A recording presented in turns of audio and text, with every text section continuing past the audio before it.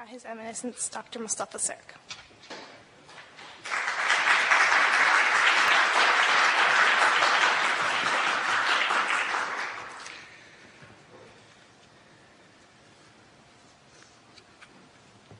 Salam alaikum, shalom, good evening I dobar večer.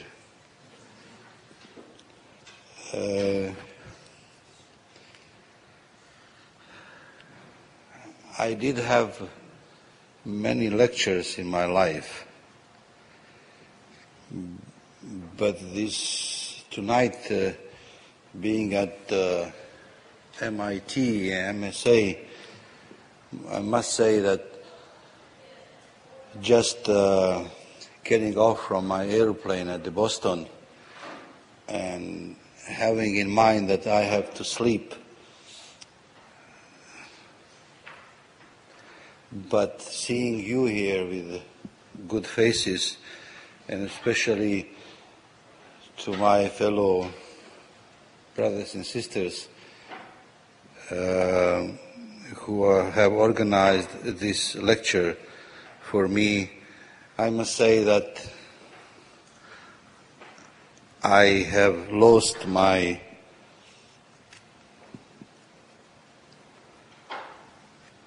jet lag and trying to get back to you to tell you what I'm going to tell you.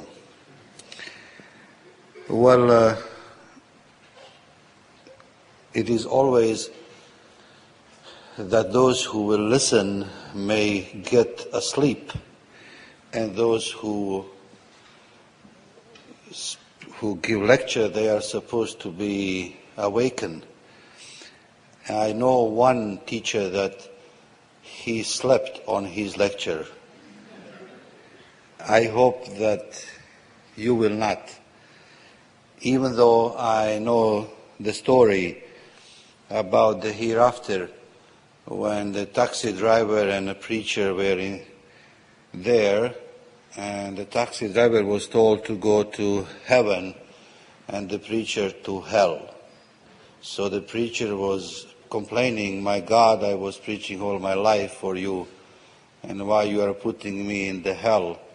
And this taxi driver was driving people crazy on the street. And the voice came and said, "You know, while you have been preaching, people have been sleeping. And while this taxi driver was driving people crazy on the street, everyone was praying for salvation."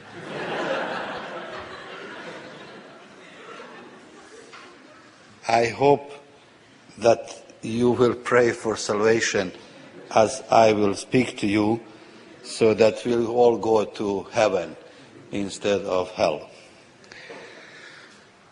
Well, I am, as you are told, Grand Mufti of Bosnia. My name is Mustafa Ceric, and the name of my wife is Azra Ceric. She is here with me, so you can be sure that I will speak shorter. She will tell me to stop. And my daughter Adila is also with me here. She is born in Chicago, so she wanted to come with me to see her home. So welcome home, Adila.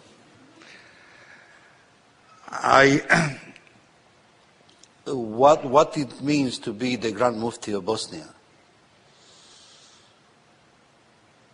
It means to be the Grand Mufti of Bosnia and to take care of the Muslims and Islam in my country. Now, I hope you know where is Bosnia. It is not in Australia, it is not in America, it is not in Africa, it is in Europe. And it is in Europe, in Balkan. And in Balkan it is so-called ex-Yugoslavia. And it is very close to the Adriatic Sea. It is bordering with Croatia and Serbia. It is a small country of 4 million people, Bosnians and Serbs and Croats, who are Catholics and Orthodox and Muslims, and also Jews. And by the way, I have to tell you that the Jewish community settled in Bosnia and Herzegovina in 1419 too. These are the Sephard Jews who were expelled from Spain, and the great Sultan Mehmed Fatih received them, about 70,000 of them. These Jews have been living in Sarajevo and in Bosnia and Herzegovina all these years, except that in the Second World War, the Hitler's occupation of ex-Yugoslavia and Bosnia and Herzegovina expelled many of them. But the Haggadah that they brought with them from Spain was saved twice with by a Muslim Korkut family. And this Haggadah is now in the museum in Sarajevo. I am telling you just to give you the picture that we Bosnians, or Sarajevo is like New York and like America, melting pot of all the cultures, civilizations, and so on. And now, of course, you will ask me, why did you make war then? I don't have the answer to this question.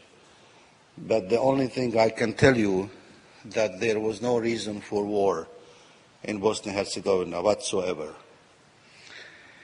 Now, I will not speak you to war about the war, but I'll tell you about the peace.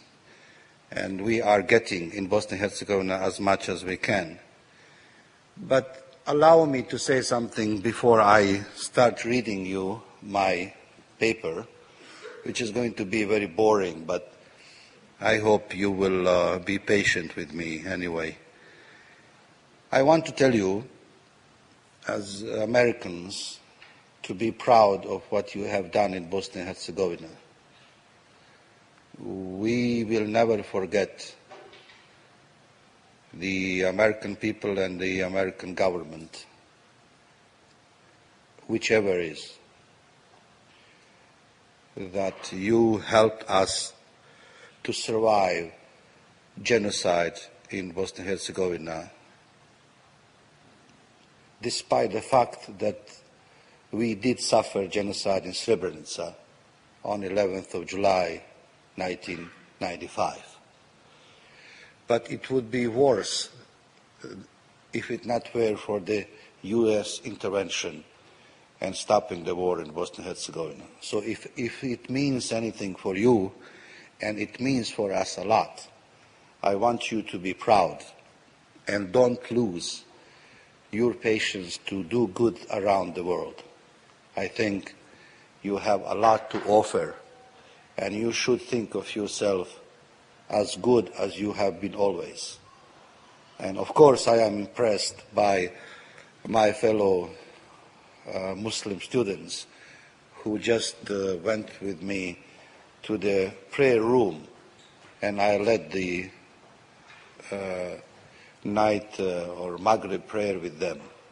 This is possible in America, and I am coming from Europe probably to tell you that I am worried about the future of the Muslims in Europe, especially after recent events in Denmark and regarding this cartoon of the Prophet Muhammad and the discussion that we are and the rhetoric that we hear now in Europe as to the Islamophobia, and not to say about anti-Semitism and the other things that you hear from time to time. Now, because of that, I thought as my duty, first as my right to participate in shaping a new Europe and to give some perspective of what is to be a Muslim in Europe and what Europeans should know about us. And the second, it is my duty as an autochthon European Muslim, to tell the Muslims who live in Europe how they should behave themselves in the European environment. I don't know whether they're going to listen to me, but I thought it is my duty to tell them, and it is my right to participate in the shaping of New Europe. And because, based on that right and duty or obligation, I developed something I called a Declaration of European Muslims. The tragic events of 11 September 2001 in New York, 11th March 2004 in Madrid, and 7th July 2005 in London leave no one indifferent. Muslims around the world especially have been shocked by the fact that the perpetrators of these terrorist attacks claim to have acted in the name of Islam. No reasonable person can accept that such violence against innocent people be carried out in his or her name. So Muslims across the globe have condemned the terrorist attack in New York, the massacre in Madrid, and the terror in London in the strongest terms possible. But many people say that it is not enough. Muslims should do more to persuade European public opinion that their faith is worthy of respect and that their stay in Europe is welcome. When I use Europe, it can be applied to the West in general. And because of that, I believe that I have to come with a definition of Europe for Muslims. Those of you who know Muslim history, and especially political theory, they will remember that the Muslim old theorists, political theorists, have divided the world into so-called Darul Islam and Darul Harb, which means the house of Islam and the house of war. So you either live in the area, in the realm of Islam, where you are free and you can exercise all your Muslim rights, or you live outside of that realm, and that is the world of war. In that world of war, you have two choices. You may migrate or make hijrah to the Darul Islam, or you may fight or engage to jihad in order to make the space for yourself. This theory, I think, is outdated, even though it is not only of the Muslim mind. You know that Aristotle believed also that those who are outside of Athenian state or Athens are barbars, not civilized. And in the Christian theory, political theory also, those who are outside of the church of the Christendom, they are lost souls. So this is a kind of Middle Age, I think, attitudes toward the kind of political theory. Now I think I will leave to the Christians or to others to say whatever they think they should say, but as far as we are concerned, I think, especially in Europe, I think that this theory is not anymore valid and it must be changed. So I am offering a third alternative, which is that Europe is neither the Darul Islam, the house of Islam, nor the Darul Harb, the house of war. The Europe is the Darul Ahd, or Darul Sulh, or Darul Salam. It is the house of contract, house of peace, and house of reconciliation, or, to use Jean-Jacques Rousseau's term, the social contract. I can bring a lot of doctrinal and historical arguments for that. You know that the Prophet Muhammad made the constitution in Medina when he came because he found in Medina Jews and Christians and others. And also, you can go through the history and find that this kind of contract with other people, to live in peace and cooperation is possible. So the problem is not whether we have this, we can accept or not. The problem for Muslims is how to develop the concept of this social contract, or the what it means for Muslims. So we should say that a contract is the dictate of reason, whereas a covenant is the will of heart, faith.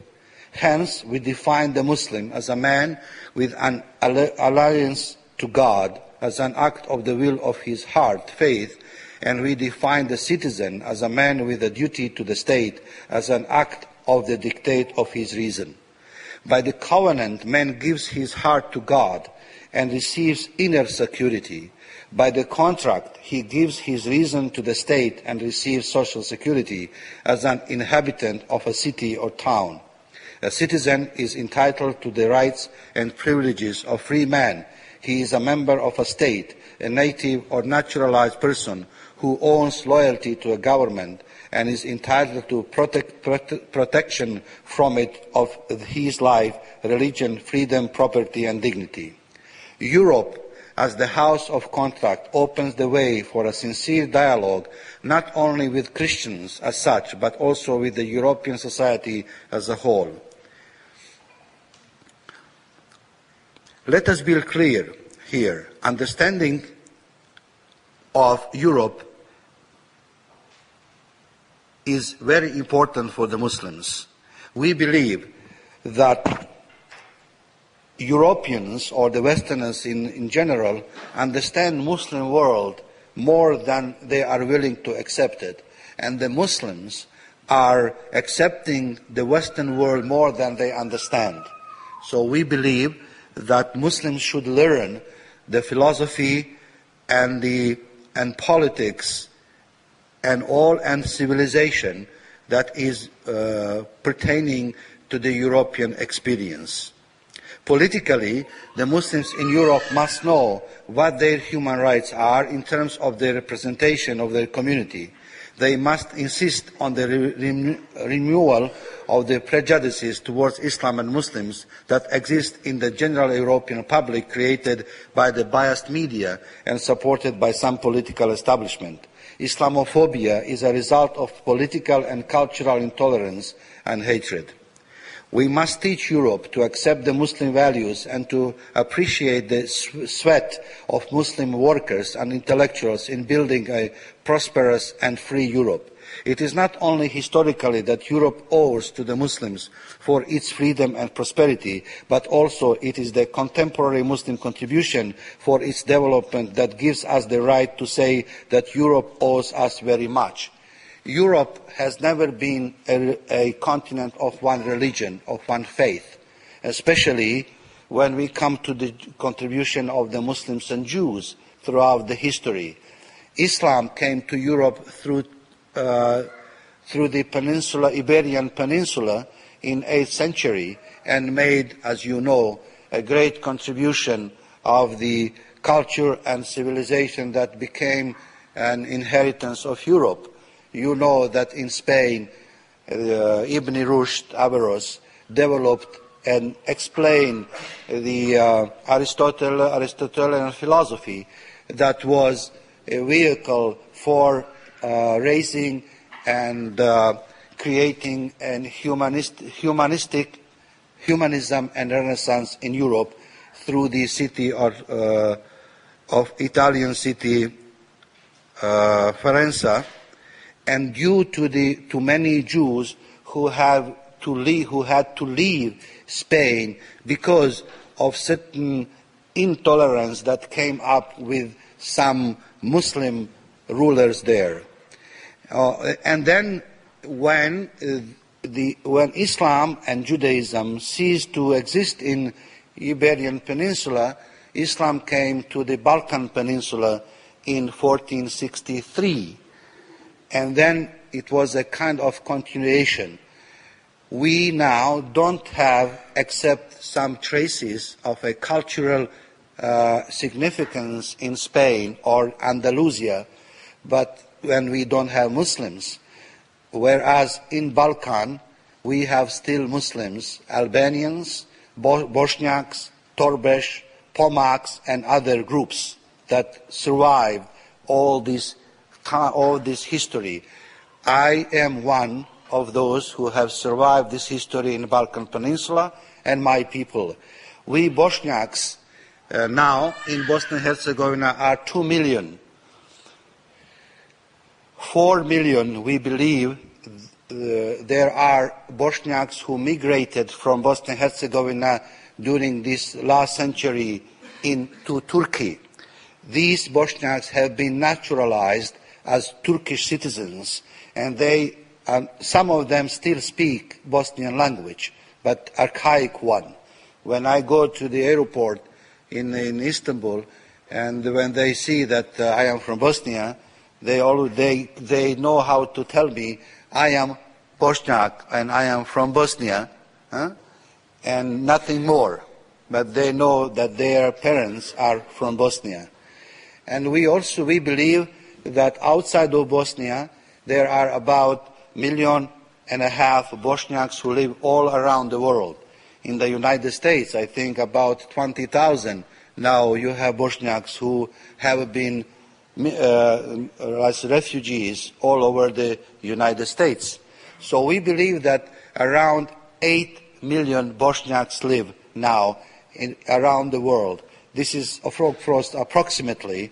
I don't have exact figures, but this is my estimation. So these Bosniak Muslims have survived in the Balkan Peninsula.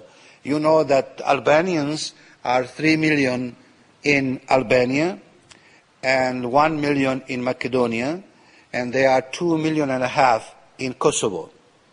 So they are 80 or 90% are Muslims. And you have small Torbesh Muslims who are basically in Macedonia, and you have Pomaks also who are here in Macedonia, and then you have Muslims who are of the ethnicity of the Turkish origin.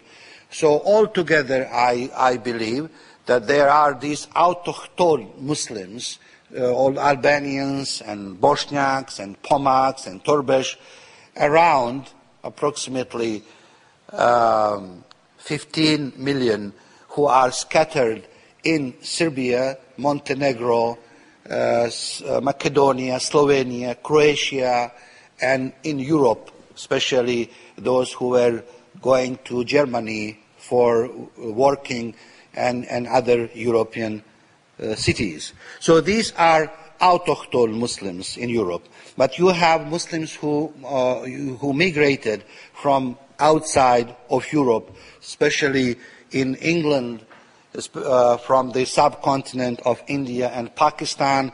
In Germany, you have Muslims, most of them from Turkey, and then you have in France, you have Muslims who came to France from Africa, from Maghreb, from Morocco and Algeria, as you know, as a consequence of the colonization or the engagement of France in Algeria. No one knows exactly how many Muslims there in Europe, but my estimate is about 30 million or more. You have now Muslims in Europe.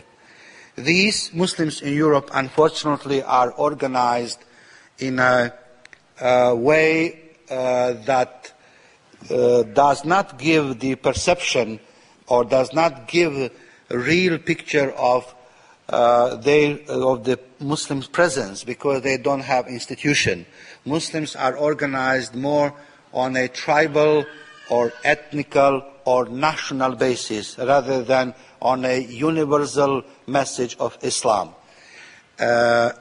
My purpose of this declaration is to emphasize or to call for institutionalization of Islam in Europe or in the West in general. What it means to institutionalize Islam, I don't know exactly, but I do know that Muslims in Europe need a kind of organizational discipline, meaning that we should have to know who represents us and that we should know who is spokesman or spokeswoman for Islam. This chaos that we have now, it is a good thing in the hands of media, and you know, whatever you don't like it, you just blame the media. So you will always win, because media is responsible because you are wrong. Of course, you know what I mean. But still, media is Abu Hamza, who is telling you that the Jews and Christians should be killed, is more attractive than me telling that we should live with Jews and Christians in a peaceful way and make a dialogue. Because to tell that Jews and Christians should be killed makes news. But my calling for dialogue with Jews and Christians doesn't make a news. So you have, and therefore you always are reminded that there is a difference between a politician and a preacher and a journalist. Politicians don't know how to tell the truth, or most of them. The preacher or priest don't know how to tell the lie, and the journalists don't know how to make the difference between the two. So you always have to try to tell them how to make the difference between the two. In my effort to do so, I made my declaration, I addressed my declaration to the European Union. But is it all about that the others should do for us? Is there something that the Muslims themselves must do in order that the others are capable to do it, or that are willing to do it? Yes, I think that Muslims, and this is why the second part of this declaration is about Islam and about Muslims. And my appeal, or my addressing the issue to Muslims who live in Europe or in the West generally. And what is my message too?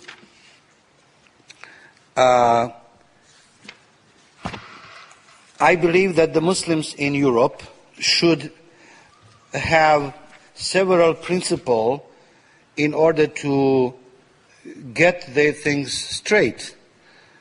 First of all, we should understand that Islam is about the East and the West. I believe that Islam is used and abused, both in the West and in the East. In the West, in the East, people believe that Islam is the solution. In the West, people believe that Islam is the problem. In the East, people believe that they defend Islam against all the enemies. And in the West, people believe that Islam is a threat to their way of life. And therefore, in the West, some people and some politicians need heroes, so they create heroes by defending the West against Islam. And in the East, they also need some heroes to say, we are defending Islam. I believe that both of them are using and misusing Islam. I don't think that Islam needs any defense of the sort that we see, but Islam needs an understanding, deep understanding of the message that is very inclusive. I hope that you will understand me why I am saying this, and I am emphasizing very much. I believe that the Muslims are the most responsible people to carry out the dialogue between the Jews and Christians and to promote the tolerance among the Abrahamic faith. Why? Because it is in the Quran, and probably very uniquely, that Quran speaks about the Christians and Jews and tell good things about them. Of course, Quran criticizing the Jews and Christians, but Quran is criticizing Muslims as well. But Muslims don't see that. They see only when the critique is toward the Christians and Jews. But at the same time, they are forgetting that it is in the Quran, and this is the holy book, that it is said, and I cite this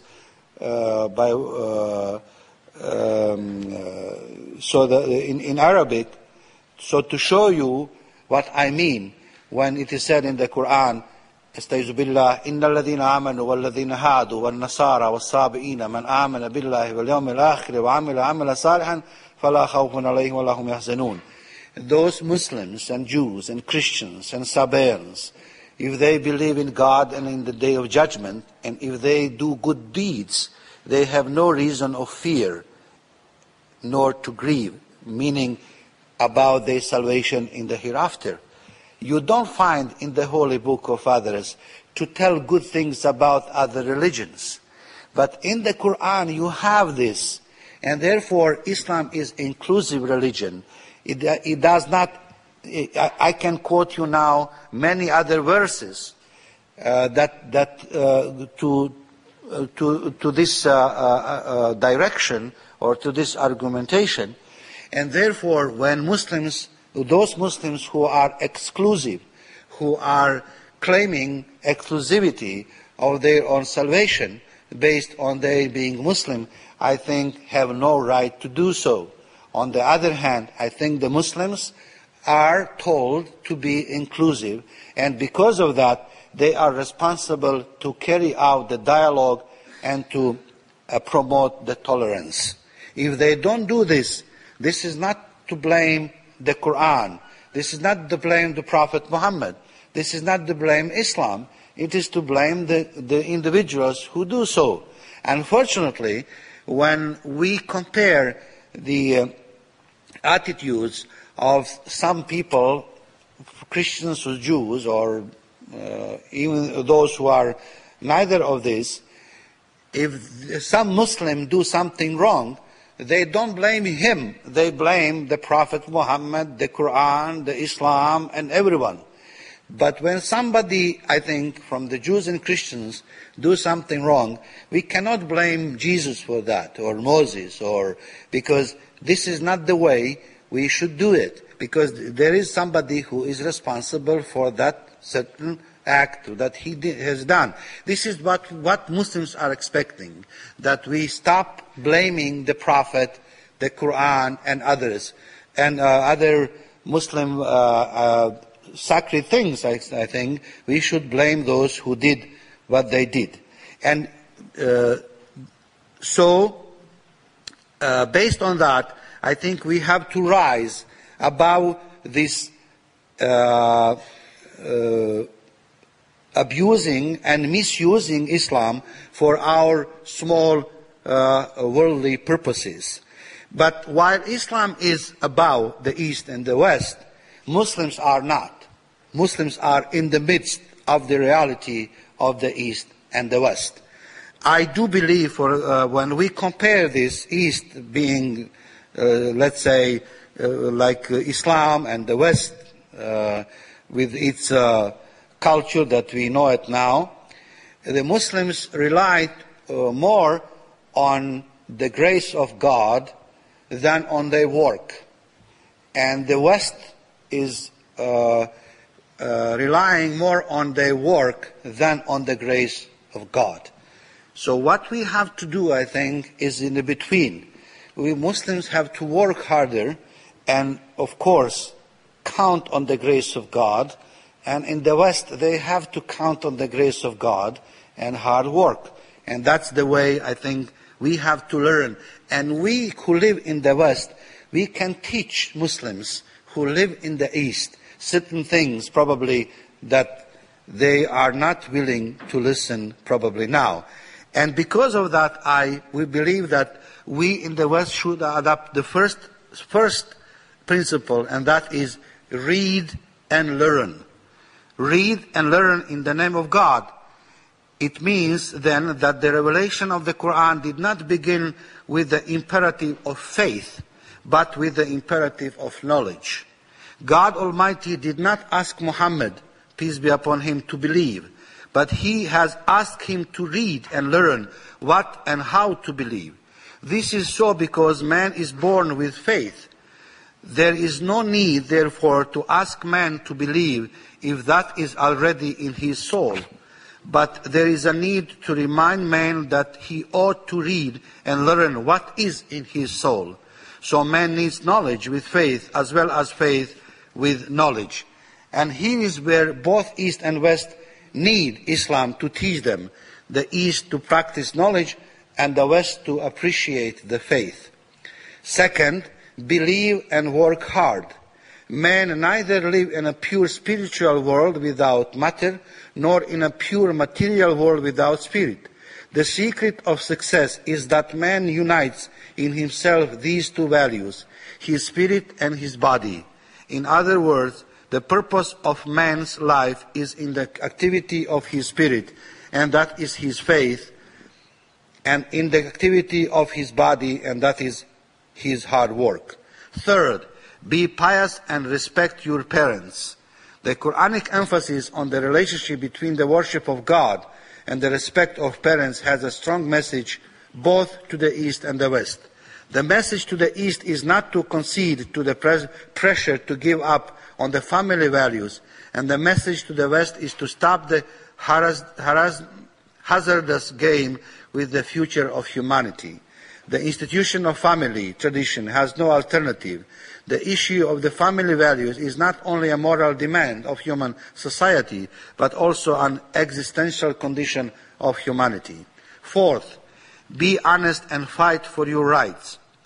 The success here and the salvation in the hereafter do not come by themselves. One should go after his/her success. One should fight for his/her rights here and now. Also, one should work for the salvation in the hereafter. One should deserve God's mercy. And fifth, be aware of tomorrow.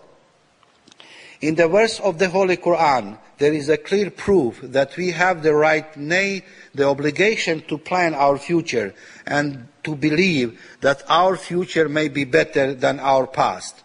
It is really peculiar how some came to the idea that the Muslim future is hopeless, and so the hope is only in the Muslim past as a way of life and a goal of history. This idea has no foundation in Islam. It is not only that God teaches Prophet Muhammad, peace be upon him, that your future will be better than your past, but also the common reason tells us that we cannot change our past, but we can, with God's help, shape our future. So we are not responsible for the past Muslim history, but we are responsible for the future Muslim history. That is past nation, said the Quran. It belongs to it what it has earned by itself, and to you belongs what you have earned by yourself. So the Muslims should not be afraid to think about their future in the same way as they should not be possessed by their past. The Muslims have future because they have faith in God, and they have faith in God because they believe that the truth and justice will prevail.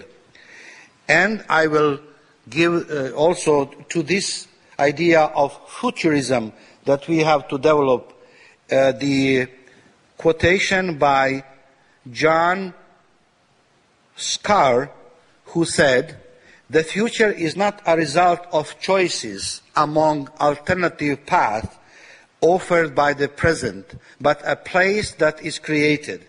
Created first in the mind and will, created next in activity. The future is not some place we are going to, but one we are creating.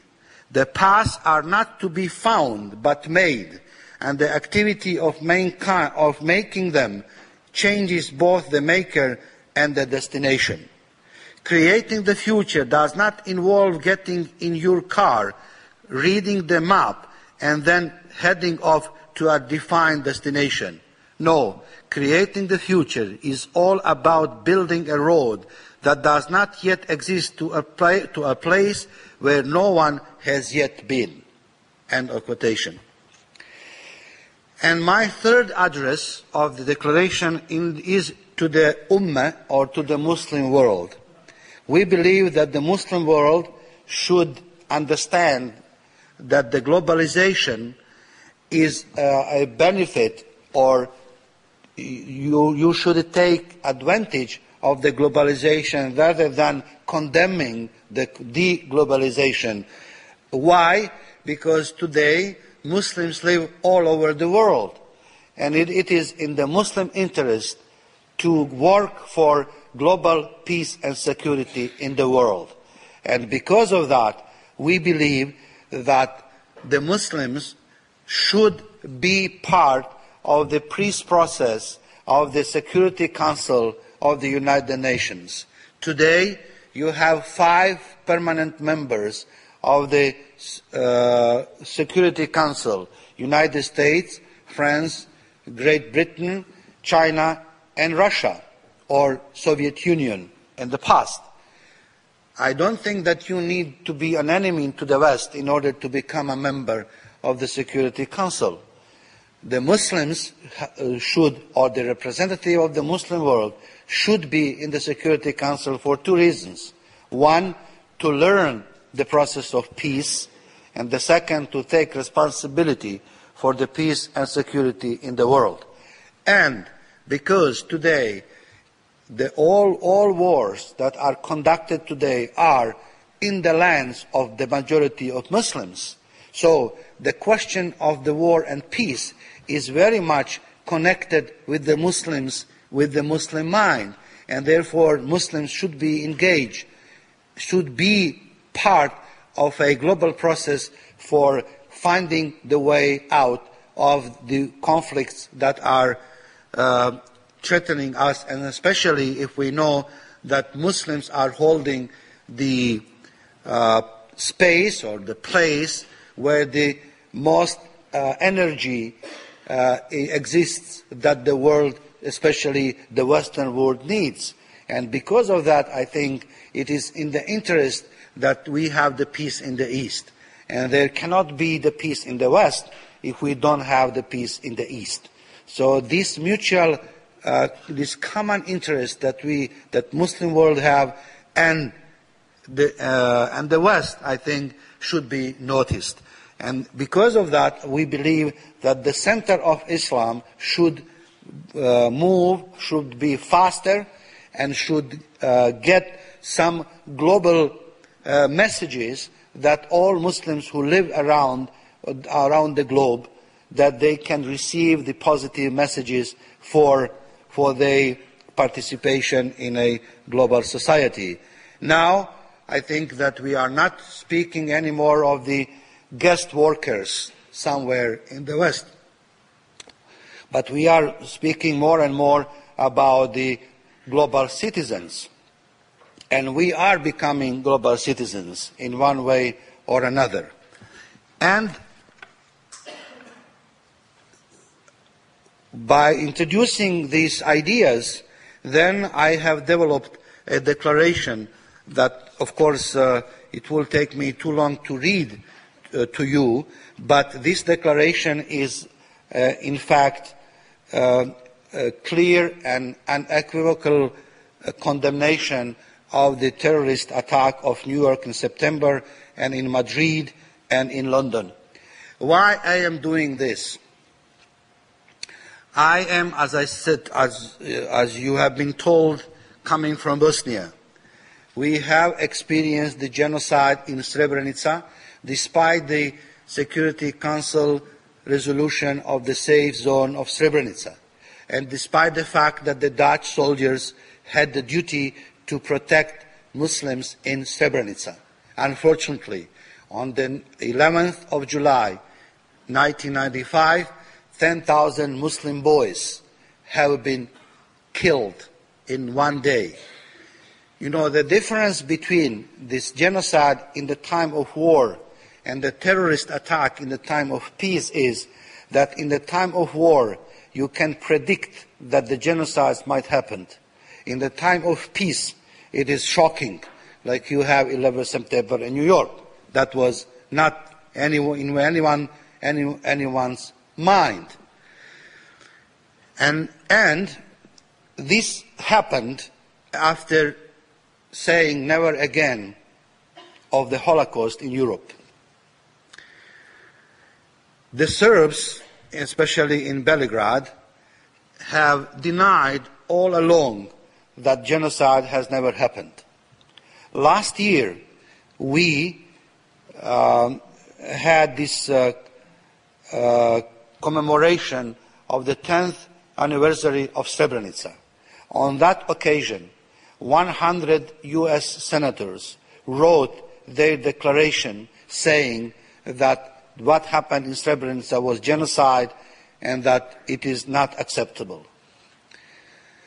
That was for me something that I could not but feel obligated to come out and to say what happened on the 11th of September in New York, 11th of March in Madrid, and 7th of July 2005 in London.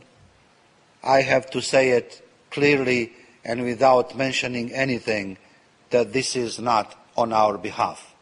This is wrong. Why I'm saying that? Because I've heard many Serbian journalists or politicians, they would say, yes, genocide is wrong in Srebrenica, but we Serbs have been suffering for 5 centuries, and they started counting all what happened to them, during this time and that time, and then they forgot Srebrenica. Some Muslims do the same thing. They say this is wrong, but then they started talking about all the kinds of what the West did to Muslims, and they forgot the 11th of September and the 11th of March and so on. So I saw that it is not moral just to connect everything together. We have to say this is wrong, regardless what people did to us. If we did something wrong to somebody, and that is wrong. And this is the reason I thought, and my motivation for writing this Declaration of European Muslims.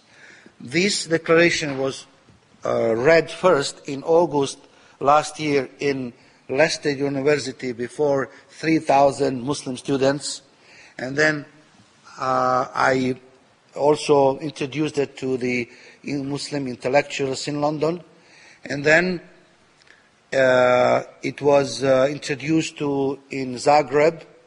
It was adopted by all the Muftis in Bosnia and Herzegovina, and it was read in Sarajevo, and I recently visited Strasbourg when I speak before the European parliamentarians of the Pan-European Party and the president of EPP Party, European Public Party, People's Party, and I'm hoping that this is the first time that I am saying that and reading it in the United States of America. So this is my way of expressing and sharing with the American people what happened on 11th of September, expecting that they will take this as a sincere effort that we have to work together and to develop what I call the ethics of sharing, because we have so many things to share together. We have to learn how to do it, and we will all be happy, and God will be pleased with us.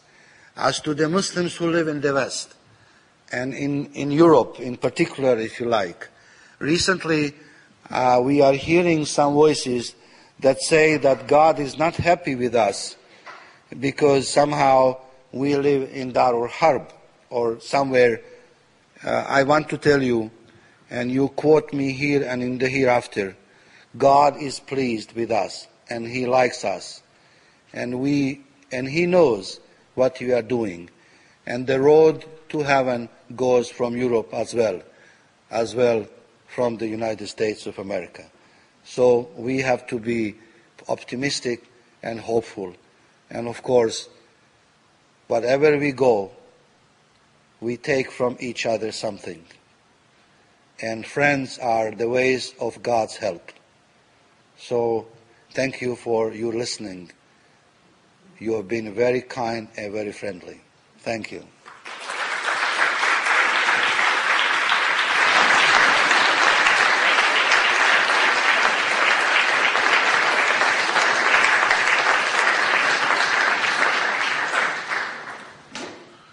So I'm finished? We'll have questions. Okay. Does anyone have any questions, please? Okay. You, sir. Okay. I have a question regarding Srebrenica. Everybody, the most conservative estimates are that 100,000 people were killed by Serbs. And that's when you have names of the people, that's 100,000. And American estimates are 200,000. And yet, all the time, you are reducing the genocide in Bosnia only to Srebrenica, where only 8,000 people was killed. This is exactly like a Serbian lawyer, and this is in connection with this green book. I can tell you now, I didn't believe in this book, now I believe. In this book is the proof that some Muslim clerics worked for the Communist Party, spying their believers in the mosques. And when that was discovered, this man, as leader of the professional organization, protected those priests. Can you imagine that? A man comes to a priest, and that priest tells to Communist Party what he tells. And the Communist Party, as a paranoid organization, locks a man, and then when it was discovered and proven, this man protected those priests. He's a spy of communism, and that's how he came to the power. That's it. Excellent. Thank you very much. This is we are in Boston, so this is freedom of speech. You can express your but you can come to Bosnia even harder. You can speak now in Bosnia. I think what you are saying is half of the truth. So you have to have the whole truth. So I came to the United States in 1981 as a imam to be in Chicago for the Islamic Cultural Center. But before I came to Chicago, I went to the American Embassy in Belgrade. It was ex-Yugoslavia. So I had to sign the paper in which I pledged that I will not spread communism in the United States of America. And that was the most pleasant signature that I had in my life. So you can imagine that the communists, they know everything, who was doing what. And therefore, as far as the communism is concerned, and about this book that you are holding, I know it very well. I hope that you will understand that you are here. I don't know where you live, in Boston, and I am in Sarajevo. I know better than you do. So just give me a chance to do my job, and you do your job, and God will bless us all, inshallah.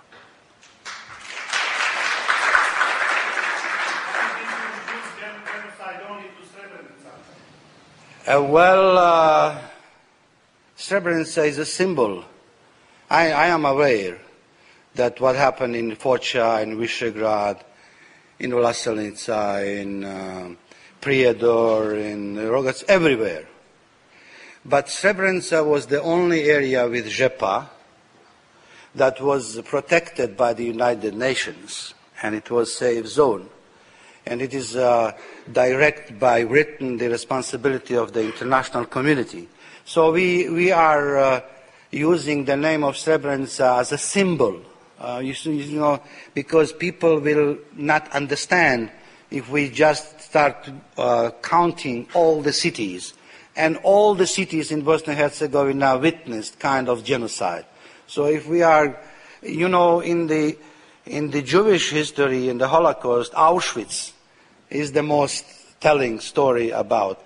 But it was not only Auschwitz. So I hope that you try to understand metaphoric rather than, you know, saying all the time, every time. And Srebrenica is a symbol. 10,000. We are now building memorial center. And you have every 11th of July the commemoration of that. And therefore, we are not forgetting others, of course. But in a communication with others, we are using Srebrenica as a symbol. I hope you will understand. Like you have a flag of your country or something. Yeah, before you introduced Srebrenica as a symbol, the Bosnia was a symbol of genocide. The whole Bosnia was. Excellent. Well, exactly. And you introduced the Srebrenica. Thank you very much. Okay. First of all, I want to thank you so much for coming today. I think that your speech was wonderful, and I congratulate you on leading this effort. I'm a historian of Bosnia, and I know that the Muslims in Bosnia have traditionally bridged the East and the West, and I think it is truly wonderful that you have taken the initiative to do so again at this point in history. My question for you is, what role do you think that Muslims in Bosnia and the Islamic community in general in Bosnia can play going forward on the European scene? Obviously, as you said before, you're not getting as much press as others. And I'm curious exactly what role you think Bosnian Muslims can play going forward in this important venture. Very good question.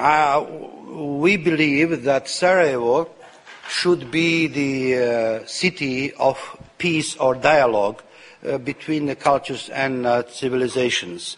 You know that the Prime Minister of Turkey and Spain have introduced the proposal of the alliance of civilizations as a response to the Huntington idea of the clash of civilization. We are advocating that, you know, the Sarajevo was the city where the last century started with war, and it ended, the last century ended with the war in Sarajevo. We believe that the beginning of the next century should be peace of Sarajevo, and the Sarajevo is a good city for an annual festival of peace. And we as Muslims, as Bosnian Muslims, we believe that we have this credibility. I hope we will not lose it, and we will keep it as much as we can, and that the Sarajevo is the place where Jews and Palestinians can meet, because they all of them are welcome to Sarajevo.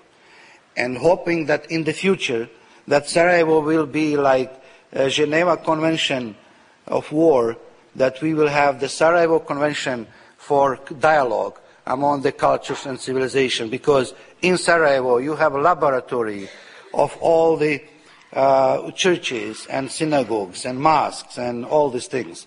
So multiculturalism or multi-faith for us is a natural thing. It's not of the academic exercise. It is living every day in Sarajevo. So thank you very much for. We are hoping that Europe will understand that we can teach Europe about Islam, but also that Muslims will understand that we can teach them what is Europe. But at the moment they think that we are small, so they don't listen to us all the time. But I am optimistic and hopeful, and I think we can play a great role, and this is exactly what I am doing about this declaration. Do you have water? Dobro večer. Thank you very much for your speech. I would like to touch on two issues that you mentioned in your Declaration of European Muslims. The first one is about your asking for the political freedom which will allow European Muslims to have a legitimate representative in the parliaments of the European countries. I would ask you to explain that further, because to my knowledge, nobody is elected to a parliament because of their faith and shouldn't be in a secular country. The other issue concerns also your asking for the rights for Muslims to order certain areas of their lives according to their cultural ways, which to me sounds very much like introducing the Sharia, the Islamic law. Again, I don't understand how that can be coordinated with the democratic development of a secular country. Thank you. Well, to your first question regarding the political representation of Muslims in the European Parliament, saying that Muslims should have their representation, there is something that is called positive discrimination. This is known. I agree with you that somebody should not be a political representative because he's a Muslim, but he should not be denied to be so because he's a Muslim. So at the moment, I think we have this denial of becoming a foreign minister of, let's say, European Union because you are a Muslim. I hope you don't have this written. No one has written. But what I'm trying to say, that Muslims should be treated as citizens and as anyone else in Europe. And they should have the right, and you have some Muslims who are now in some European parliaments, like in England, you have even some lords, and you have, I think, in Norway, you have one Bosnian Muslim who is there. I don't think that this is ghettoization, as some critics were telling me, that we want to isolate Muslims. No, because we are treated now in Europe as Muslims. They are treating us as Muslims. They are telling us you are Muslims. And we cannot say now, come and say we are not. And until we come to this point, and therefore I am advocating for the new Westphalia. You know that in 1648, after 30 years of war in Europe, that liberals, not religious people, liberals came with the idea of the Westphalia peace. And this Westphalia peace meant two very important issues, the political tolerance and religious tolerance.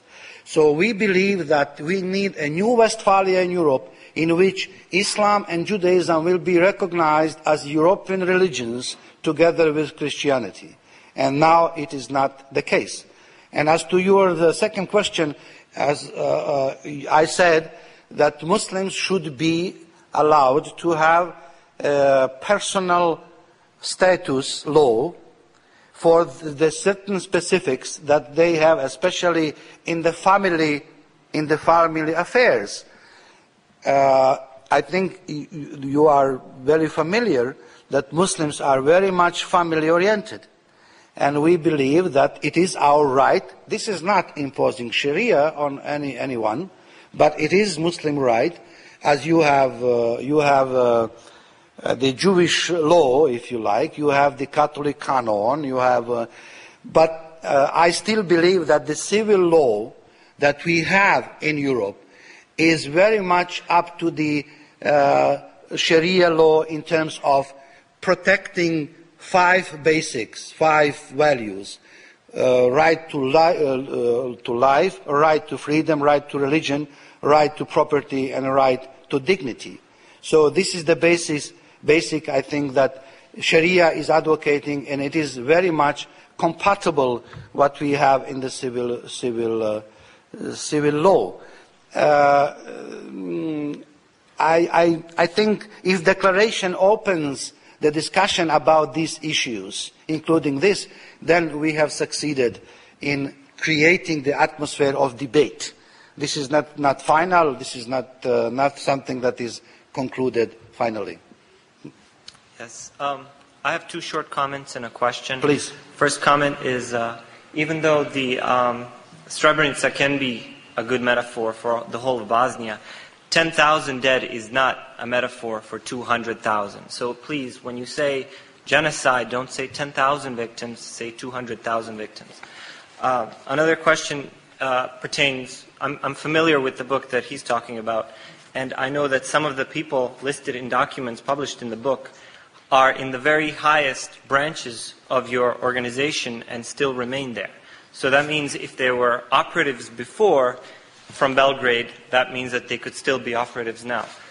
One more thing. The question is, you've said a lot about, the atrocity of genocide and how bad that is. But you've never mentioned an injustice that is going on in Bosnia right now. And the fact is that all of those, not just Srebrenica, but all of those cities that were violently, ethnically cleansed, that went through genocide, are now in a part of the country reserved for Serbs. In fact, it is called Serbian Republic. And Muslims, Bosniaks, Croats cannot go back there. So it seems to me that, they have human rights over there.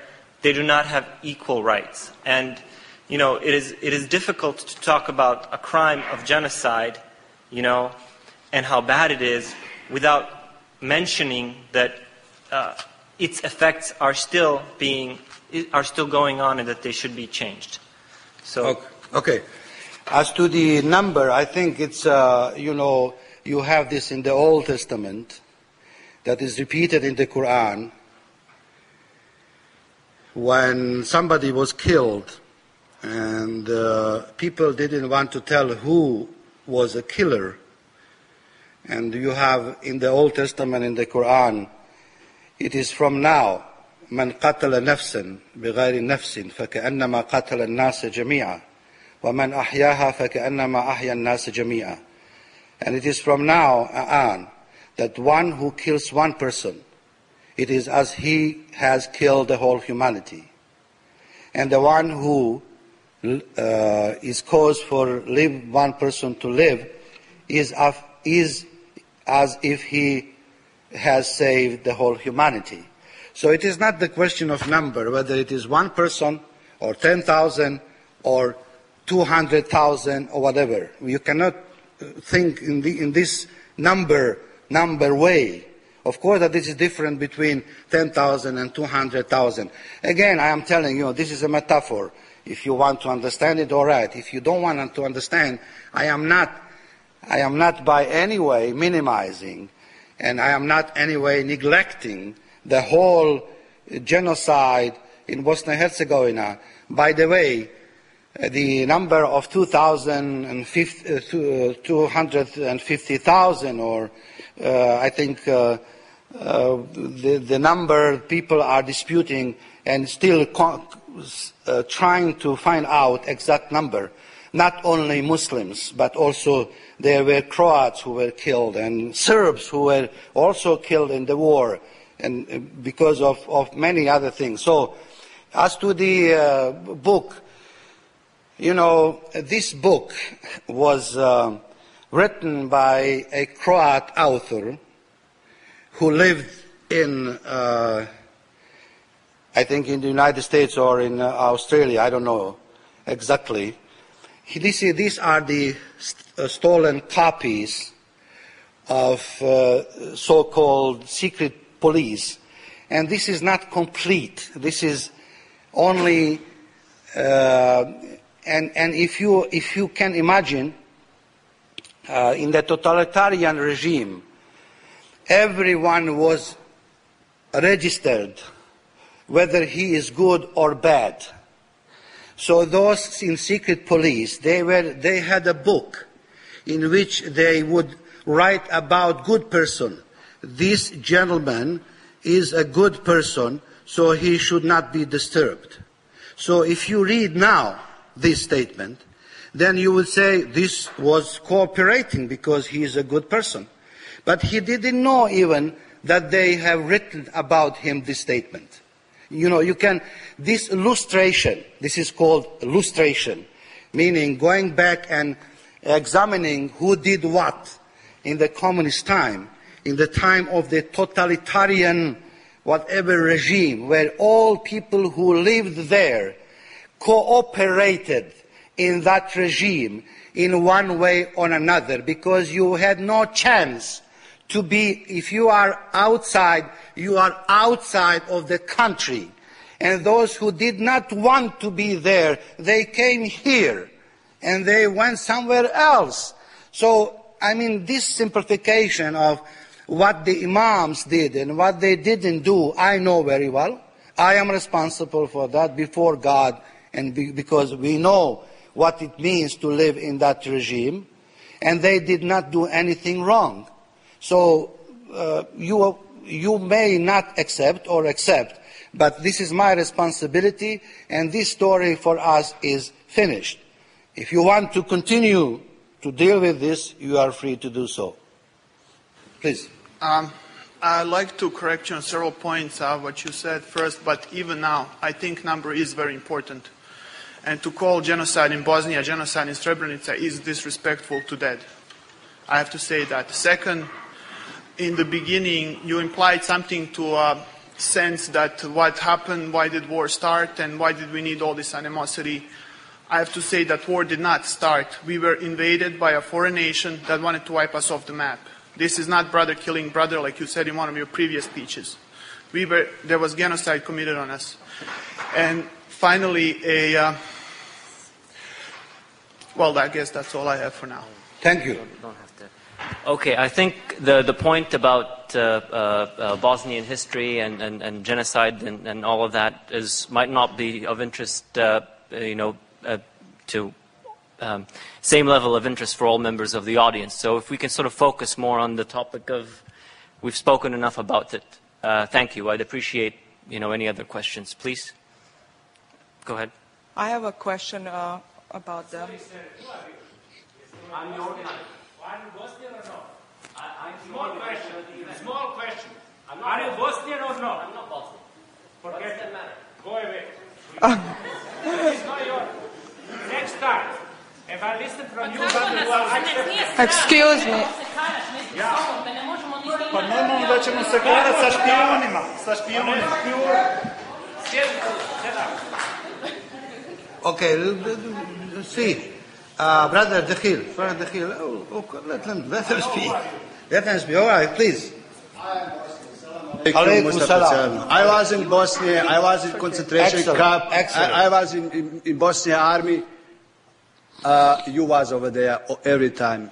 You are a good man. You are my hero. God bless you.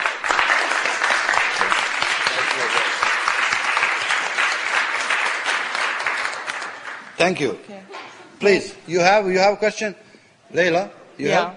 Please. I have a question that relates maybe more to the topic of today's talk. When you were talking about your suggestion about institutionalization of Islam, that is what you are suggesting for European Muslims, I was wondering if this implies centralization of religious leadership and also unification of Islamic religious practice. And what is that, what we can learn, for instance, from American Muslim condition? What I have researched so far is that what I like about Islam is that it gains qualities through its spread and through its hybridization around the world.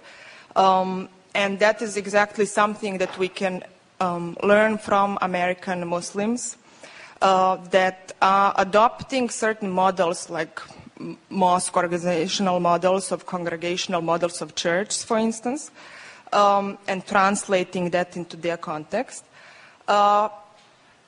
Maybe you can reflect on that a little bit. Thanks. Well, I don't know exactly what I mean by institutionalization, but I think this is something that is going to be developed in the process, in the way of dialogue. There are two things that bothers me as a Muslim. That the Muslims in Europe are organized on the basis of tribe, national belonging, ethnicity, rather than a universal idea of Islam. This is one. And the second is that the teachers that should be teaching the new generation of youth, of Muslim youth, should be raised and taught in the European or Western environment. Because at the moment we have teachers who are coming from outside sometimes and have difficult time to adapt to the environment in the Western society, European society. So this institutionalization, it means this. And basically it means discipline, meaning that we should know who speaks for Islam and who is the qualified to speak. Now we have so-called newborn Muslims or fast Muslims who are reading few books, and then they come and make a revolution of everything. And you have those people who claim that God spoke to them yesterday, and then they have the revelation on their own. So these kind of things are coming, and then Muslims are confused, and then European Western audience is confused. They don't know what is there, and the images that are being sent are very wrong. You have Vatican, who is a spokesman for Christianity, let's say overall, but for Catholics in a specific way. In the case of Islam, you have so many people. I just came from Mecca, and we had first meeting of the Muslim scholars of the 30 countries, and we formed so-called the World Forum of Muslim Scholars, exactly with this aim, to somehow try to get an official face of Islam. Because you have now several faces of Islam, a political, a cultural, a spiritual, and economic, and then you have a terrorist. What is the most famous is the political face and terrorist face. You don't look at the cultural face of Islam or spiritual face of Islam to the extent, for example, that Ibn Rushd and Ibn Sina are of the Arabic origin and Muslims, isn't it? They were the great Muslim philosophers. But their names have been changed to Avicenna and Averroes, isn't it? So I was suggesting that Osama bin Laden be changed to be given the name, I don't know, Smith or something. Because he represents the political or terrorist face, let's say, of Islam. And he's very much attractive in the media. And if you ask any Western student who was Ibn Rushd and Ibn Sina, they wouldn't know. They know Avicenna and Averroes, isn't it? So when they were, I hope that one day when the students would ask, do you know who is Osama bin Laden? I don't know. You know who is Smith? I know. I mean, I'm just taking as a rhetoric to say that Europe and the West must learn that there is a cultural picture of Islam. There is a spiritual picture of Islam. It's not only political Islam that we are getting. And my declaration is exactly because we have to face this and to say that Islam is not a political message. There is also spiritual and cultural and so on and so on. Unfortunately, we Muslims ourselves are not capable all the time to present this cultural and spiritual Islam in the best way. We have to learn how to do so. And this is what I mean institutionalization, meaning that somehow we know who is responsible for what. Yes, please. Thank you very much for your insightful presentation and great ideas about the future of Muslims in Europe. I'm also from Turkey, and I'm very familiar with a lot of the things you were telling us, and the way to look forward and to forget about our past and to train our muftis and imams and preachers. All this is great, but I'm just trying to figure out how we can realize all these goals in reality, in European reality, taking into consideration, bad examples of muftis and imams like Abu Hamza and the good examples like you. How can we increase numbers of muftis and imams like you, with the, when you say that Darul Harb and Darul Islam, these all outdated theories are where the commonly shared logic and philosophy and wisdom of the pre-modern world, but the Europe or the West put this pre-modern wisdom behind it and came up with a new logic and wisdom. And many Muslims also did, but still there's a fraction, and maybe some people even would say the majority of Muslims still don't believe in this modern values and modern principles. So coming back to the Quranic value of approaching other religions and peoples, قُلْ تَعَالَوْا إِلَىٰ كَلِمَةٍ سَوَاءٍ بَيْنَنَا وَبَيْنَكُمْ. All people come to a common word between you and us, between a common pact, to common values, set of values and principles. So how can we make, for instance, the principle of equality of women before law as a part of this universal common set of values and principles, and make Muslims, be convinced sincerely, not only as a means only to reach something, but as the goal itself, as the part of maqasid al-sharia, as part of the higher objectives and principles of the Islamic message and the Quran. And how can we create and train such muftis who would raise the consciousness level of Muslims to that civilizational level? Thank you very much. Well, I think we have to start, and once we start, I think we will reach somewhere. So if you believe that what we are doing is good, then I think we are started already. So let me tell you something. Politics is too important to be left to the politicians, and theology is too precious to be left to the theologians alone. And the issue of the war and peace is too dangerous to be left to the generals alone. So we have to work together. You have to speak to your muftis. You have to speak to your imams. You have to tell them certain things. In Bosnia, this is the proof is this gentleman. He's from Bosnia. You see, he can speak to his mufti like this. And then in Bosnia, if I say something wrong in mosque, the people will be waiting me in front of mosque saying, this is not right. So I'm saying you have to develop this kind of communication, and therefore imams have to be careful, and the muftis what they say. I think that we have no alternative.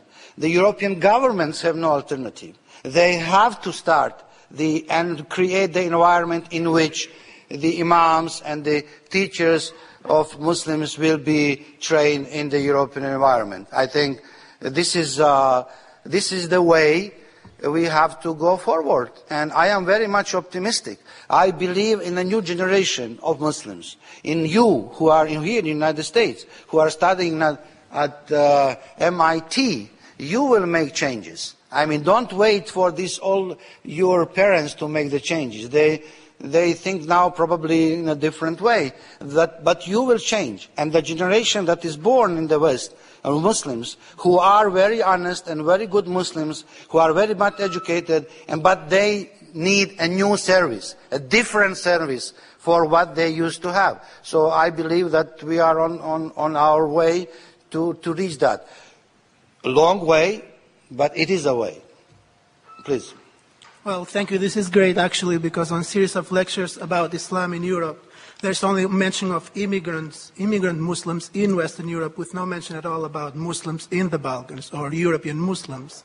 And not to provoke any more heated debate, but mostly just to have some more factual information about the state of Islamic religious practice in Europe, in the Balkans especially. I wanted to ask a question about the diversity of Islamic societies in the Balkans, or Islamic practice in the Balkans, and especially with the non-Sunni presence of Muslims in the Balkans at the moment, at present time, and how you see them being incorporated in your vision of being more inclusive within the European Union. Thank you. I don't think that in the Balkan we have problem with Sunni, Shia, relations. I think we live in such an environment that we don't have time to see who is Sunni, who is Shia. And therefore I think we are very much concern about our own community, and we are overcoming, I think, these kind of differences. Of course, you know, by Bosnia being open and exposed to the world, we have been, as Muslims, exposed to some kind of different interpretation of Islam during these last years. And probably some individuals get a different interpretation, but majority or mainstream of Islam is Sunni Islam. If it, we don't say it Sunni. We don't call this Sunni Islam.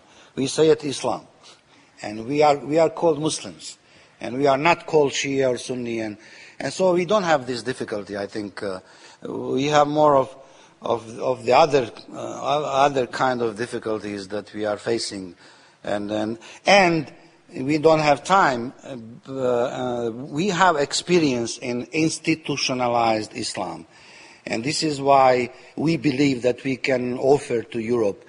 I am the institutionalized, let's say, representative of Islam in Bosnia and Herzegovina, holding this post, which is called Reisul Ulema, or the Grand Mufti of Bosnia and Herzegovina, that was established in 1882 with the Manshur that came from Istanbul, and with the approval of the Frank Joseph I, which is the monarch, Catholic monarch of the Austro-Hungarian time. So he established this, approved, and I am the 12th in the row of this so-called Reisul Ulema that has the authority and official authority and official face. And this is very unique, almost in the whole Muslim world, because I am not appointed by the king or by the president, but elected by the Muslims. And there is a body of 300 people who elect to a term of 7 years. So you cannot deceive 300 people, or majority of them. So this is what I think gives us legitimacy. Now, this is what we are trying to tell to, and when people come from the main Muslim lands, because most of the religious dignitaries there are appointed, you know, they are part of the government structure, and we are independent from this. And because of that, I think we have more freedom and more autonomy to interpret, and people are more convincing, and we are more convincing when we tell them what they should do, and they listen to us. So this is why we don't have these internal frictions. Okay. Excuse me? I think it's my turn. Yes, you are waiting for long. You speak much wisdom, my friend, and we thank you very much for coming. I've worked in Bosnia off and on for the last 3 years, and it's a wonderful culture. One of the questions I had is a lot of money comes in to build the mosques all out through Bosnia from Saudi Arabia. In my own observations, you know, this is from a Western perspective, I would feel better if the money was going to roads, hospitals, and schools. Could you maybe comment on that? I mean, it's not, no offense to what the Saudis are doing. I know what you are saying. First, let me tell you, we had this Ottoman culture, which is very much influenced by the Byzantine architecture. You know, those who study architecture, they know very well. Now, unfortunately, these mosques have been destroyed. We were not capable to protect them in Banja Luka, Ferhadia Mosque, and in Foča, Alaja Mosque. Those, the grandchildren of the Ottomans are not now interested to protect these mosques, let's say. And the Saudis came to us in 93, 94, and they offered us to build some mosques in the areas that there were no mosques before, because communists didn't allow mosques to be built in the area of urban area. And of course they build a mosque, and these mosques are under our control. So now, as to the question why they are building mosques and don't build the roads and schools and, you know, jobs and so on, they did, in fact, Saudis, they did, for example, the whole village in Brčko. They built it, and they built some roads and so on. But, you know, there is something that I hope you will understand. there are a lot of Muslims in the Muslim world who are rich. And then when they have this money and they are about to go to hereafter, they want to earn something here. So they believe if they build a mosque, they will earn paradise. So when we tell them, okay, why don't you build a road? He says, I'm not sure about the road. So he wants to build a mosque. And this is, I think, basically, I hope you will understand. And then, you know, I approach many of them. I was telling them, all right, okay, we understand, we need the mosque, but we need the school. Believe me, 2 years I am trying to find donation for a school. I cannot. Yeah. Because he said, oh, that's very good, he listens to you, very good, very nice, but he doesn't give the money. But when you tell him about the mosque, because mosque is, you know, some kind of, we have the saying of the Prophet who built the mosque on the here, God will build him the house in the paradise. So that's the motivation. Okay. That's where politics comes in, my friend, and you have a lot of work to do, but thank you very much for coming. Thank you. Thank you. My name is Tom Butler. I'm a retired professor of Slavic languages, and for the last 4 years I've been bringing American students to Gračanica to work. We have a summer school there. We teach 3 levels of English. Professor Friel, who just spoke, teaches American studies. We bring something of America to Gračanica, but we always go away with more than we brought. It just happened that one day I was sitting in front of the Cafe Modena, and your father-in-law walked by. I see. I was this introduced is his daughter here. His daughter's here. Very good. It's amazing. It's amazing the feeling of intimacy that you can have in that environment, how they take people in, whereas, you know, I can't see that happening in our country so easily as it does over there. And I'm going back again this summer with some more students. Each year we take students from around this area. But I have a question about the Wahhabis. And in a way it illustrates what you spoke about, the problem of the many traditions in Islam, the problem of getting some sort of harmony with such a varied traditional background. And I had heard in Gračanica that the Wahhabis were actually going out to the villages and trying to persuade people, the men to grow beards and the women to wear the veil, and they would give them a monthly allowance for doing that. Is that just a joke, or is that really going on? Is there a sort of Wahhabi penetration into Bosnia, and what's going on? How is it succeeding, if it is at all? Okay. Thank you for this question. I think in your question you have the answer. I think we Bosnians are, how will you say, I believe we are very honest people. We are not Muslims because Arabs came to Bosnia. We were Muslims before, but we are Muslims not like professionals. Islam is not for us a profession. It is just a way of your life, and you don't make you don't make something that the others to disturb others. You are just as you are. We have our neighbors who are of different.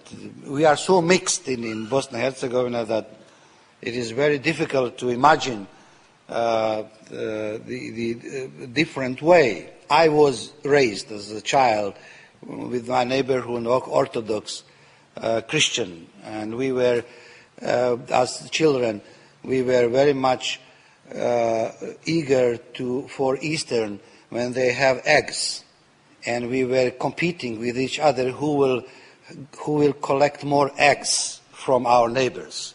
And when we had the Kurban Bayram, when you have this meat, the Christian boys, and they were competing who will get more meat, from each other. This is how it Bosnia used to be, and I think is still there.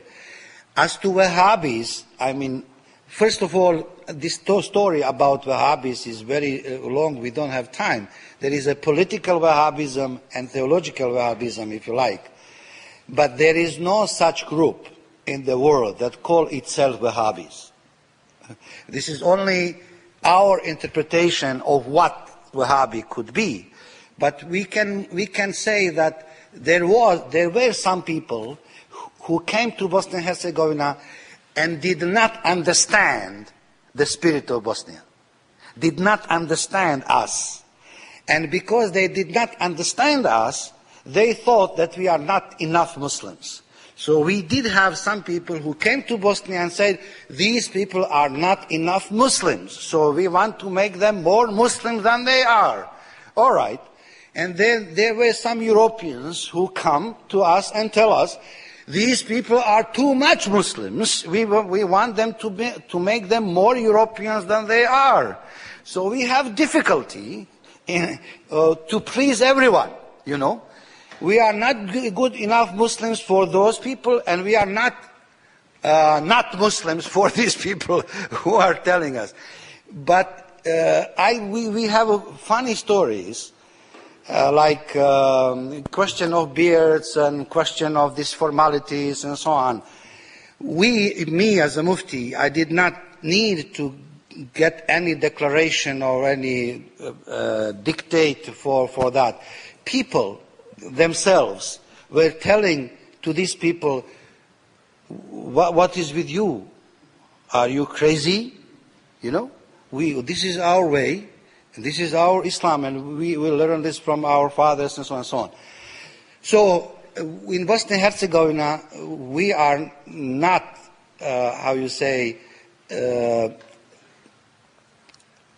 we don't have Wahhabis, if you whatever. But whether some events in the Muslim world affect some individuals and they are trying to somehow think differently, yes, there are some people who are affected by this. But the mainstream of Bosnian Muslims, they are, not the best Muslim in the world, but they are not the worst Muslims in the world. So they are in the middle some way, and I am happy with them. So whatever will happen with them, I am with them. I hope that God is pleased with them. And then, okay. Assalamu alaikum. Salam. Please. I am a new Muslim. I'm born, raised American, Irish, Polish descent. Excellent. And, a number of other things, but that's very besides the point. I'm wondering if you can a lot of what appealed to me about Islam when I was learning about it was that it seems to be a kind of, at least here, and I'm sure it must be different where you're from because you're coming from a long-standing community of Muslims, whereas the Muslim community in America is relatively young and small. But it seems to be a very grassroots religion, the way I learned about Islam and the things that impressed me most and the understandings that I've come to that are deepest and most profound for me have come from people I've met who are just very special people and don't necessarily have any official role in the community whatsoever. And some of them are American, some of them are not American, and I guess as an American, and I also desire to learn more about my religion, but I don't necessarily feel that there are institutions in my country that, from which I can obtain that knowledge. I understand what you are saying, and I think it's better that I don't say anything, because what you say it is enough, and please continue the way you are. And, you know, your comment reminds me of the saying of Jalaluddin Rumi, you know, famous Sufi. You may agree or disagree with him. He said, I went to church to find God, and I didn't find him. I went to synagogue to find him, and I didn't find him. I went to the mosque to see him, and I didn't see him. I came to home, and I find him in my heart. So this is what you are saying. Yes, well, I kind of just, I wanted to ask you, yes. And I know that you said that you don't necessarily have a specific vision for the institutionalization of Islam, but in this context, and especially, you know, in our context, which of course is different from yours, how does that work? You know, there are three terms that are very important: religion, morality, and faith. I think there is a difference between religion is more an organization, a community, and we need organization, we need community, sort of. We are born, we die, we need social, you know, engagement, we know treatment each other. So this is the organization. You have to have place, the mosque, you have to have somebody who is responsible, and no one, it cannot be just anyone comes. And then you have morality, that it's a question of good and evil, what do you think? And then you have faith, which is very personal. You know, each and every one of us has its own way of having faith in your heart. So that's the private. This is yours, and no one can take it, and whether organization or not. So keep it as you are, and may God bless you. Inshallah, you as well. Okay. Let me see your two questions. Okay, please.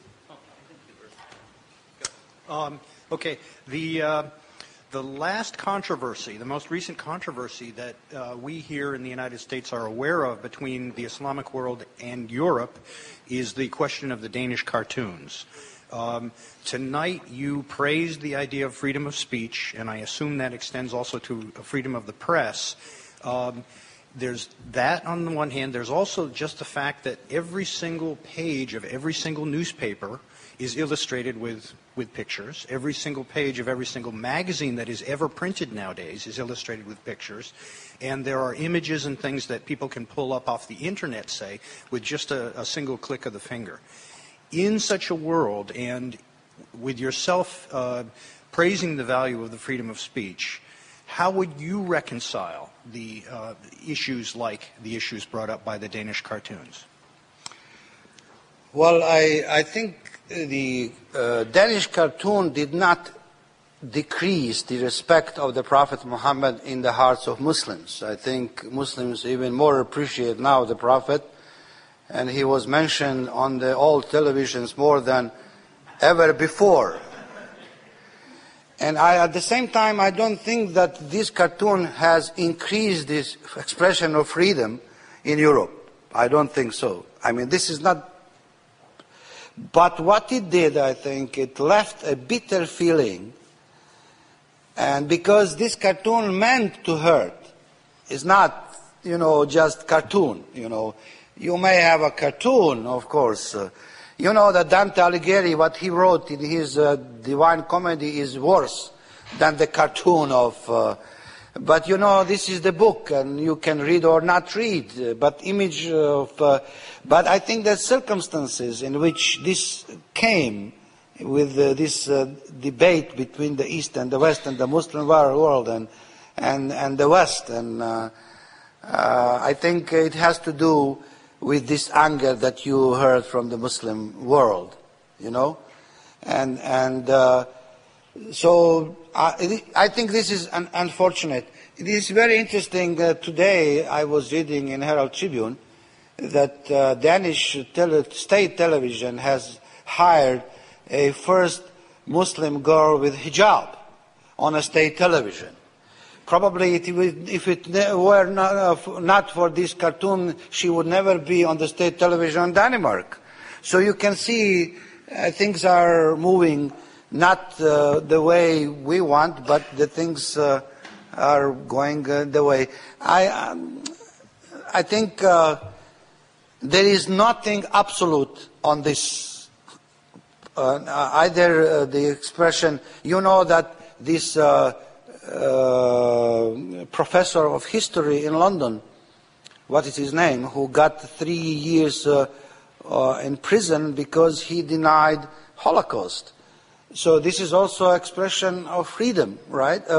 Expression of freedom of expression, but you cannot express this, deny genocide, Holocaust. And I agree with the judge. You cannot just say, because denial of genocide is crime, or denial of crime is a crime. And this is for the first time that the judges, I think, international lawyers are thinking that the denial of crime is a crime itself. Okay. I really enjoyed your talk. So I just have a question about your sort of vision of, and I have to preface this is kind of a developing question, so bear with me, everyone. With your visions of Muslims in the Western world, of really younger generation, of people who are not born yet, who will be born into this, or whose parents are have been born in these Western countries like the United States or France or England, and if these communities don't want to be isolated, which I personally believe is a bad idea, so you need some integration, and what that's going to, and that's a two-way street, right, where you're going to have integration of the Muslim minority into the majority, and acceptance of the majority of this minority and their beliefs and whatnot. But I can sort of imagine in my head that you'll have this next generation of Muslim boys and girls, or men and women, and what happens when someone a woman is not veiled or wears a short skirt in the summer, or a guy who totally gets drunk in college or whatever. And because right now I think the vision of Islam is that you are not really Muslim unless you are a practicing complete follower of Islam. And I just have I have a lot of Jewish friends who were not practicing Jews and went to these Jewish youth groups and went to Israel, and I think that really helped them sort of keep the connection with their religion and faith and sort of their culture that derives from that religion. Do you think that this is something that's going to be happening with young Muslims? Is that okay, or what is it sort of? What do you think? Can you comment sort of on the future generations of young Muslims? Thanks. I hope that the future will be better than our past, and that you may influence that your future be better. Now, I think this is not for the first time, and it is not only that Muslims are discussing within themselves who is right, who is wrong, who belongs to the community, who doesn't belong. This is an old question. But what I would appeal, and I hope, that we will develop internal tolerance among ourselves. We should recognize that we are not monolithic, unified, universal community, and you understand that very well in the United States because you meet here different people from different countries, and then you see the different experiences. I believe in diversity of the Islamic expression. I believe in the diversity of Islamic interpretation. And we have 4 mazhabs, that within Islam that are all recognized as valid mazhabs. This should be a basis for democracy, if you like, that we can have different opinions. And what is dangerous, though, that some people are claiming that they possess the whole truth, and then they proclaim those who will go to hell and those who will go to heaven. I am very glad that God did not leave us this issue, who is going to hell, who is going to heaven. And we know in the Quran many times that this is not our right, and we should not do this. But some people are very much, they see Islam and they see their role as to be immediate or to be immanent. And they want to see the hell here and the paradise here, and they want to play the role of God. This is not possible. This was not possible before. It is not possible now. It will not possible in the future. But as to you, young generation Muslims, I have great hope in you. Please, you especially here in the United States, you have a good environment to get good knowledge, get straight A's and B's. You can get some B's. Finish your school, get good job, get get good girl or boy and get married, have a children, not too many, but if you can afford, you can have many, and live healthy life. Don't go to medical examination before you see what you eat. Don't smoke, don't drink, and all other things. And then, of course, you will be a good Muslim. I think the world needs healthy people. And if you are a good Muslim, you are supposed to be healthy, good, tolerant, nice, smiling, and reaching people out, and not to be mean. You should be serious, but not too mean, because and not condemn people. My practice is, my experience is that whenever I said people, you are bad, he was not better later on. But even if he is a bad, and I tell him you are good, he is trying to be better than he used to be. We learned two things in Bosnia, and this is, I want you to just to finish this. The first, the law is not in the book. The law is in the heart. So you have to change your heart in order to know. We had the best constitution in Yugoslavia in the communist time. But where something wrong is in the heart, it is useless in the book. And the second thing is, tolerance is the sign of strength. Intolerance is the sign of weakness. If you are strong, if you know who you are, your identity, you are tolerant to others.